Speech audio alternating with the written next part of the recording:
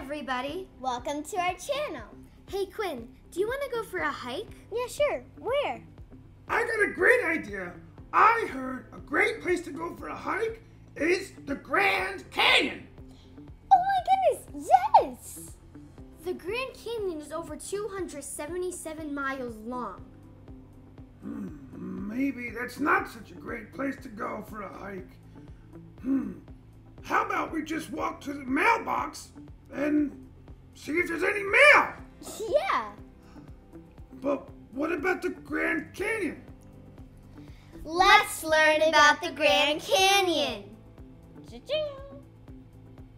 The Grand Canyon is located in the state of Arizona, and it's considered one of the 7 wonders of the world. It is a massive canyon of red rock. Many people believe that the Colorado River started carving the Grand Canyon about 6 million years ago, but a 2012 study showed something absolutely amazing. The study suggests that the process may have started as far back as 70 million years.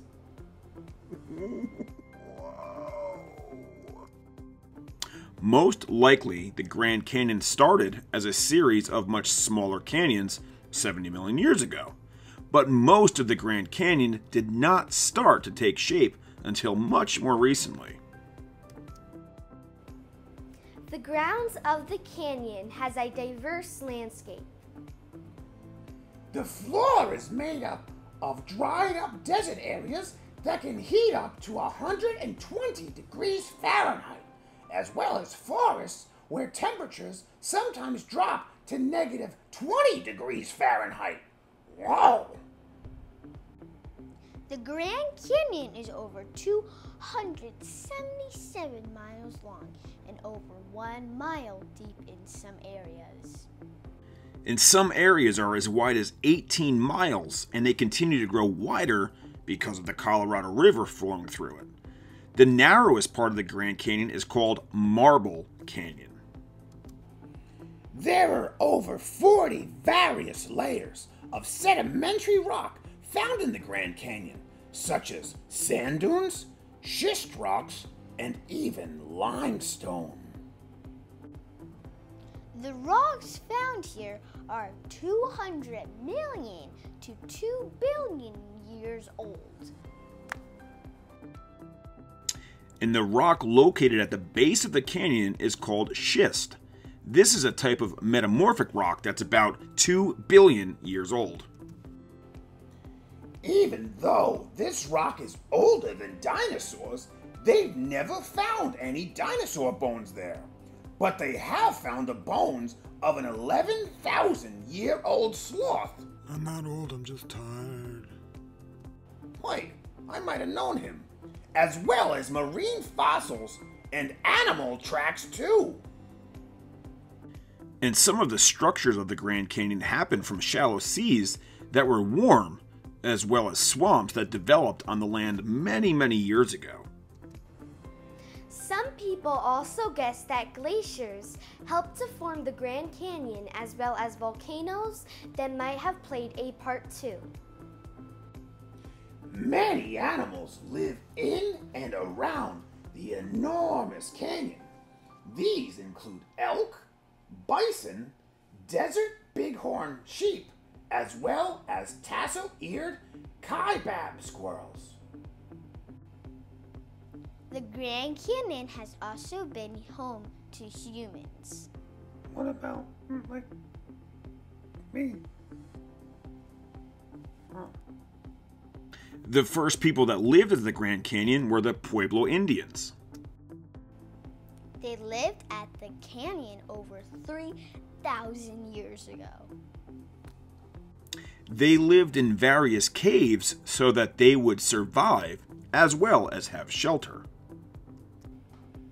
The caves were separate rooms carved out of the rock walls of the canyon. Now, Native American peoples, such as the Havasupai, live just outside the edges of the Grand Canyon National Park. Did you know that the first person to scientifically explore the Grand Canyon was John Wesley Powell? He explored the Grand Canyon in a wooden boat in 1869 and gave it its name, the Grand Canyon. This place is amazing. I think I'll call it the Grand Canyon. Ever heard of Grand Canyon National Park? Well, Grand Canyon became a national park in 1919. It's the 17th national park the United States declared as a park. So what can you do at the Grand Canyon? Aerobics in here? So many activities! Do step class? It's making my head spin how many activities we can do. People visit the Grand Canyon from all over the world. In fact, more than 5 million people come each year to see the Grand Canyon. But be careful when exploring the Grand Canyon. It can be very dangerous. Sadly, over 600 people have died at the Grand Canyon in the past 150 years. Some people get dehydrated and dizzy and then fall because the canyon has very dangerous parts. Did you know that there's a town inside the Grand Canyon? And that town is called Supai Village.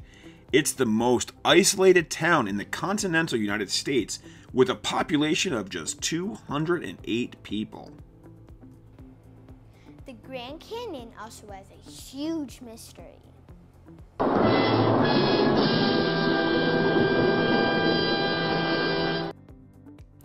That's true, Quinn. There is a geological phenomenon in the Grand Canyon known as the Great Unconformity.